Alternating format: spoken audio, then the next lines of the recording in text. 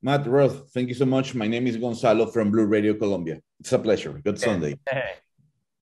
Matt, I want to start the conversation talking about the music because the soundtrack of Stranger Things is very special.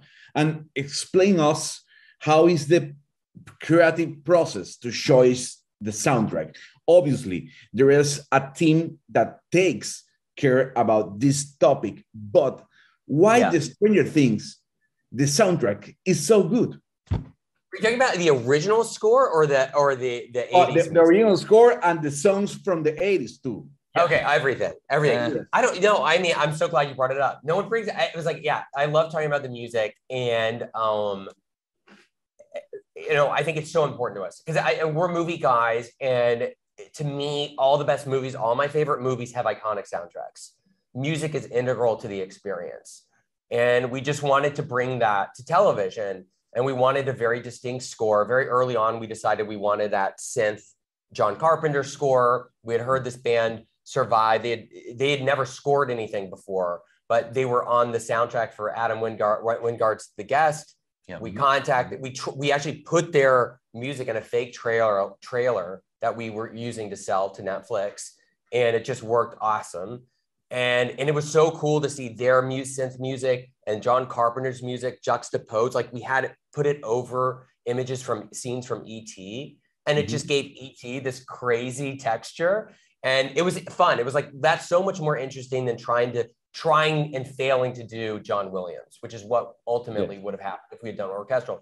So and this year we do what we do best. We gave the guys, Kyle and Michael, they're brilliant. We gave them 6 months just to write based on the scripts, just to jam. And so we had probably like, I don't know how many hours of material from them, just riffing.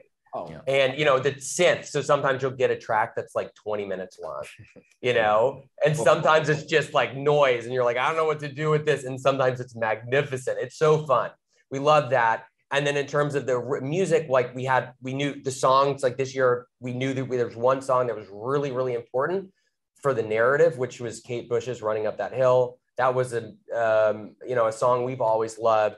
And, but we also have an amazing Nora music supervisor. We both pitched that song. She pitched that song. Ross and I had it at the top of our list. So we're like, okay, it's obviously meant to be. And Kate Bush has been like super cool because we have to keep going back to her, asking to like, let her put more of that song. Can we just play it one more time in the finale? We were editing the finale and we were getting the sequence. It was really cool, but it was like, it's not all the way there yet.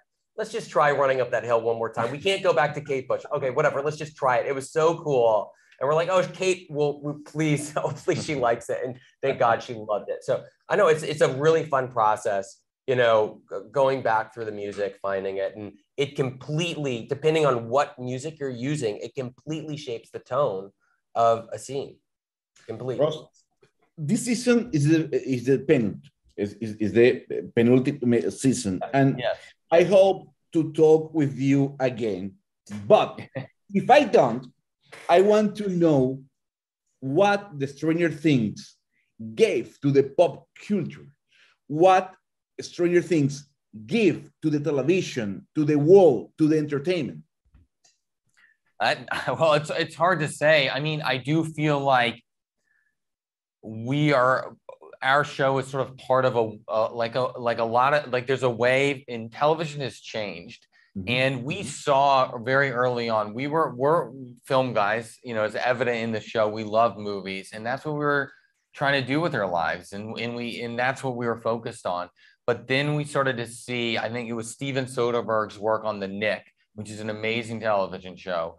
And we saw that and we said, it's just so cinematic and it's so unlike any TV I've ever seen. Like he was starting to push TV in directions I hadn't seen before. And I remember we saw the advertisements for True Detective was coming out and what Cary Fukunaga did. And it had these movie stars and it just felt like something was changing. And so Matt and I talking like, we want to be part of that change. So I just think, to be part of something that's changing in television as a form has changed so much in the last, 7 years. Yes. And so we're just excited to be part of that, where you can tell basically what we're doing is a long form movie where you can spend time with characters and get to know them, but you can also have spectacle. You know, Game of Thrones obviously did that extraordinarily well, and so just to be a part of that conversation is really, really exciting.